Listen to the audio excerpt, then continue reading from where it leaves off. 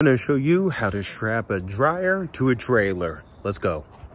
First, let's get the ratchet strap and untie it. Boom, we're ready to go. Next, you take it, put it around this, take it, boom, flip it. Next, let's throw it over top.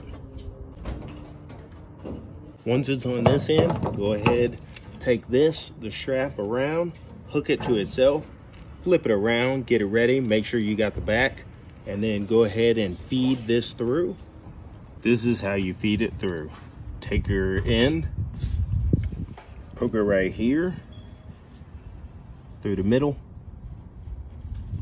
feed it through, take your thumb and tuck it back out.